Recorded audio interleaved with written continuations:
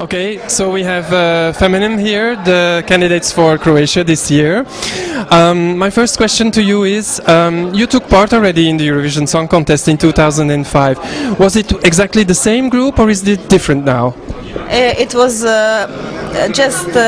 it's not just. She's just a new member from last year, and we two were 5 years ago in Kiev, representing Bosnia and Herzegovina.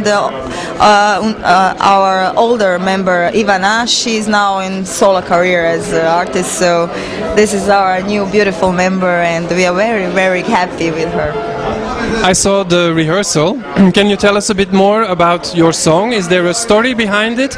And why are you using a bench on stage? And why the heart at the end of the song? It's hard to explain what the song says. Actually, I'll have to say you should Google the lyrics. I mean the actual translation of the lyrics, not in the English version, because you can lose some of the points and some of the meanings of the Croatian lyrics on English. It's definitely about forgiveness, and you can say that it's about a woman and a man. You can say that it's about a woman and a child, a man and a god. So you can, a lot of people can recognize themselves in the song. That was the point of the lyrics that girls wrote. It's difficult actually to explain. That's why I'm telling you to.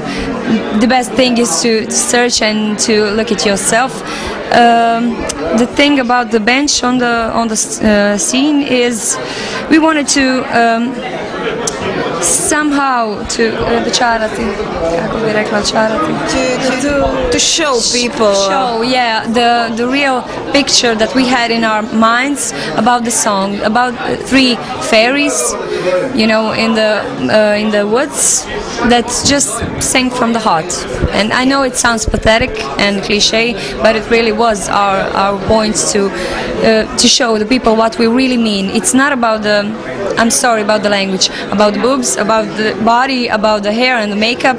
The point is the lyrics that we are telling people to listen to really forgive, not to do wrong things at first, but if you do it, then you have to forgive yourself. And and sorry for not having the trees and the grass underneath our bench, because the idea was that we are in the nature. And the things happen. Yes, the thing what's happening in life, it's all natural, and it's all, you know, like normal. The message of the song is so important.